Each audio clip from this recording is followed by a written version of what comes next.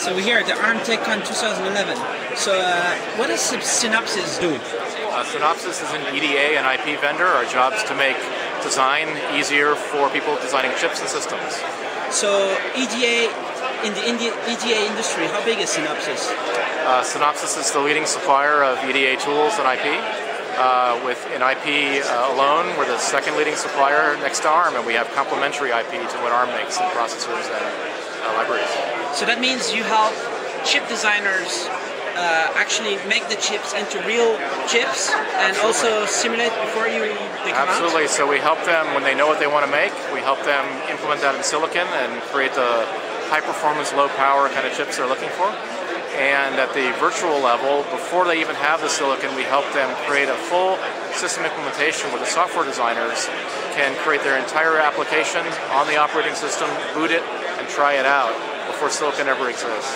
So your products are basically software that's on a computer, and people sit by the computer and they look at software? We have a number of different kinds of products. We have products that are pure software, that are compilers and simulators. We also offer FPGA-based prototyping platforms. So again, people can create an FPGA prototype very quickly of their system before the silicon exists or before any silicon exists at all. So there's a Cortex-A15 coming out. So how is Synopsys involved in there? Yeah, Cortex-A15 has actually been under development for quite a while and is in customers' hands today. There have been a number of announcements about customers who are taping out, and we're proud to have been working with the early adopters on their implementations, creating optimized implementations together with them on the A15 using our full tool flow, taking them from RTL all the way into silicon and taping out as well. So we have tape-out success with customers already. So the industry is moving very, very fast.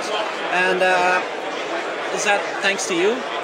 I think thanks to ARM, thanks to our collaboration, thanks to the foundries as well. We work as a partnership between all of them. I think one of the key emphasis for ARM is the connected community, the notion that there's a whole ecosystem working together and we're part of that ecosystem helping our mutual customers get to silicon fast. So how does Synopsys work on trying to innovate and advance things further? What's the next steps? What's the next? Well, I'll tell you what, a lot of things are incremental. And so certainly the next bigger processor, the next lower power reach, the next process technology. So we have work underway at 20 nanometers and at 14 nanometers. And in the keynote today, people heard about movement to 7 nanometers as well. So there's obviously a lot of work to do to keep that progress going. And the complexity goes up like crazy, and that means exponentially each time. That's right. Does that mean the Synopsys revenue goes up as well? We hope so. We hope so. There's certainly a reliance, an increasing reliance on EDA and IP as the way to productively get into silicon quickly and take advantage of these new process technologies. So what happens when some chip designs are delayed? Do engineers work all night and use Synopsys software to fix bugs and stuff like that? Well, you know, they use tools like Synopsys tools to debug, to understand the source of problems, even at the silicon level, and sometimes at the virtual level, even in software. We talked briefly about this notion of creating virtual prototypes. Virtual prototypes allow you to do that kind of debug before you build the silicon. So you can control and observe everything that's going on in software and hardware, so that before you commit to silicon, you know you have a working system that you can commit. What is a virtual prototype?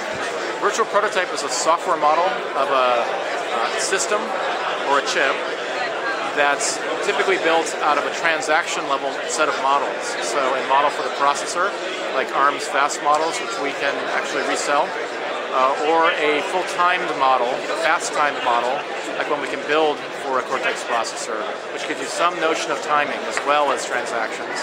And they're very fast, so you can, for example, boot an operating system in 20 seconds. And then you can explore hardware at either an implemented level like RTL or at the transaction level as well. So it's a software simulation of the entire system. So it's virtual, but it's still on some kind of hardware somewhere. You know, is it running on the x86 computer, or where does it run? On whatever kind of computing platform you're using, it's simulated. It's cross-simulated then. And you might have some of it in FPGA as well. So you might have a combination of FPGA and software simulation implementing that virtual platform, virtual prototype. So how is Synopsys involved in designing the 14 nanometer and all these things that IBM sometimes talks about, like the crazy FinFETs and all that? So we have technology that spans the silicon design spectrum from TCAD software, which helps foundries design the process, all the way through the implementation of virtual prototyping we talked about. So we're already working with early design work at 14 nanometer. So looking forward to Cortex-A15 in a couple months, or very soon already. It's coming so fast. There are customers who've taped out. We hope to see silicon soon, yeah. And whatever is going to be next. We look forward to whatever's next, absolutely.